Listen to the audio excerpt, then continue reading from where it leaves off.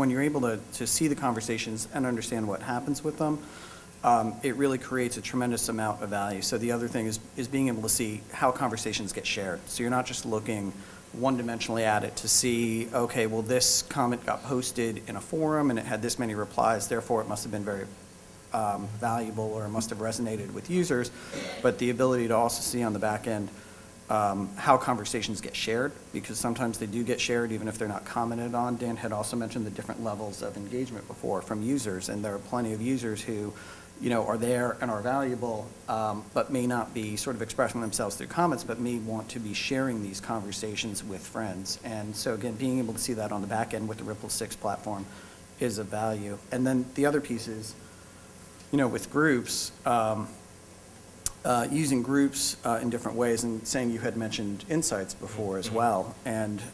that's just of great value to us as a publisher, and I think to marketers as well, and just being able to essentially use the natural home that a user has on whatever social networking site they choose, in our case like Moms with Moms Like Me, just being able to create a group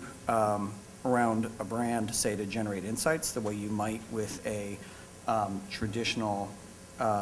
sort of survey type community, where you're doing it in the natural environment for the user, and again, you're getting analytics on the back end. For us, it's a very easy, as a publisher, it's very easy to execute, and it's just a great incremental revenue stream that you get with really very little effort from the publishers. Yeah, I mean, I could explain more how that works afterwards, but it just seemed like a very natural fit. It's for most publishers, this is a revenue stream that you're not tapping into today. It's a $26 billion market, and from the marketers of the world, the ability to go and do research in a real existing social environment that people are visiting every day is something that's very exciting to them. And I think Susan Dedeker and Kim Dedeker and Donna Goldfarb, heads of research at Procter & Gamble and Unilever, recently talked about the future of market research is going to be in social media.